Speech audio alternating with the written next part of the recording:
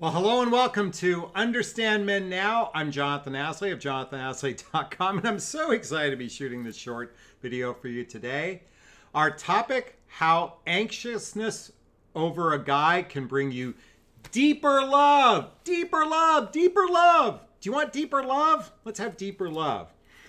All right, really quickly, if you're new to my YouTube channel, please hit the subscribe button, hit the bell so you can be notified of new content. I usually shoot about 3 or 4 videos a week, and feel free to post a question in the comments for a video that you'd like me to shoot. So definitely post a question of any type of video you'd like me to shoot. Okay, how can anxiousness over a guy bring us deeper love? I think this is a great question. So let's lean into what is anxious behavior and what triggers anxious behavior. So anxious behavior is also associated with needy behavior. When we're needy towards someone, when we need someone to love us so we can feel good about ourselves. Wait a minute. We need someone to love us so we can feel good about ourselves. That's what neediness is. It's that. So what triggers neediness? He's hot and cold. He's wishy-washy. He's slow. He's passive. He's uncertain. He pulls away. For those people that have what's called an anxious attachment style, I don't have my book attached, but check out the book Attached by Amir Levine so you can learn more about this. But I often talk about the book Attached by Amir Levine, which talks about anxious, avoidant, and secure behavior. But if you're following this video, you're already familiar with anxiousness. You get triggered when the guy you're with isn't validating your feelings on a consistent, regular basis. Well, wait a minute. The guy you're with isn't validating your feelings on a consistent basis. Okay? So God forbid, for one moment, he's tied up with something. He doesn't call. He doesn't text. He's, it's funny. I was talking to a woman the other day and she goes, I've been consistently talking to my guy. And then he went silent one day. Oh my God, one day he didn't communicate with her and you would have thought her world was falling apart. You would have thought she was just going to dive off the pier with an anchor tied to her, her ankle because the guy didn't call. And it turned out later, he just got wrapped up with work and he just wanted to chill and just didn't want to speak with her. But yet she made her whole life dependent upon hearing from him every day. And ladies, this behavior is going to drive you nuts and drive you crazy.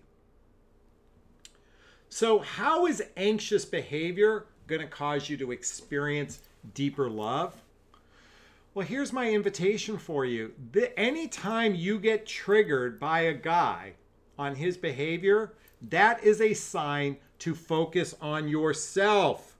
That is a sign to focus on yourself. Okay? It is not about him. It is about you. And there is only one way to heal this and to experience deeper love, and that is with self-love. This is my book called What the Heck is Self-Love Anyway? The link is below if you want to check it out. This is the only way to experience deeper love, because if you're not experiencing deeper love for yourself, you can't really love another, because you're going to be constantly pushing him away with needy behavior. Because that's what anxiousness is. It's the need to be validated by someone else so you can feel good about yourself. And I'm here to say, learn how to feel good about yourself and add to someone else's life. And if the guy is wishy-washy, if he's slow, if he's passive, you've got to examine, why does this happen? What's most likely going on in his life?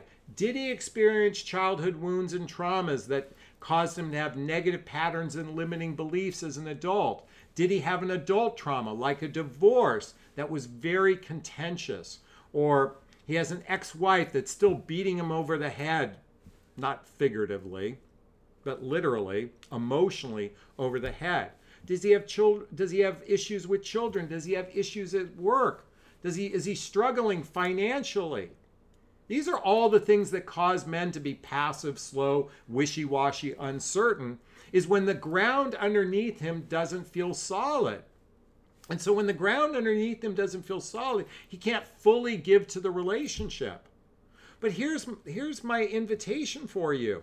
Do you really want to be in a relationship with a guy whose ground isn't solid underneath him? Because he's going to, when he needs to retreat within himself, to regroup for himself, and it triggers your abandonment issues and trust issues and all that stuff, you're not really prepared to be in a relationship either. This is why self-love is so important, as well as I always talk about, healing childhood wounds and traumas. And if you're not familiar with the book, The Hoffman Process, check it out. This is an extensive book. This is going to take you time. This could take you months and months and months of inner work. So you don't always find yourself feeling anxious because of what somebody else does. And ladies, stop giving your power away to men. You literally go, here is my life, you're in charge of it. Because that's the way you act when a guy disappears on you, is as if he's in charge of your life. Stop giving your power away to men. That's not going to lead to a healthy, happy relationship. I'm here to encourage you to be empowered within yourself, because doing the feminine lean back to get him to come back to you ain't going to work.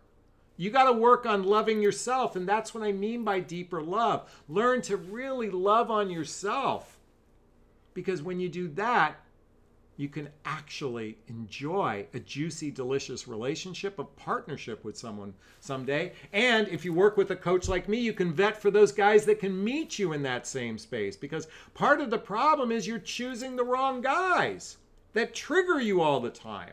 So A, work on yourself. B, vet better for men. Because here's the bottom line. There's an old saying, how can you love another until you love yourself? We never fully love ourselves fully. We're work in process or progress, whatever it is. So work on yourself. That's my invitation for you. Love on yourself. Because when you do that, you actually become a magnetic attractor for the right guy, the guy who's ready to go the distance with you. But it starts with self-love first. And that's the deeper love I invite you to experience if you have an anxious personality type. Wow. I was like out of breath sharing what I did. All right. You got the gist of where I'm going. If you'd like some help, schedule a discovery call with me to see if working with a coach is right for you. And if you have a question, please post a question. I do my best to read all the questions, and I try to respond to many of them as well. I'm going to wrap up this video as I always do. First off, giving myself a big, gigantic self-love hug from Jonathon. I'm going to give you a Jonathon Bear hug. I'm going to ask you to turn to someone else and give them a bear hug as well, because hugs are a great source of love, and we can all use more love in our lives. Thanks so much, and wishing you an awesome day. Bye-bye now.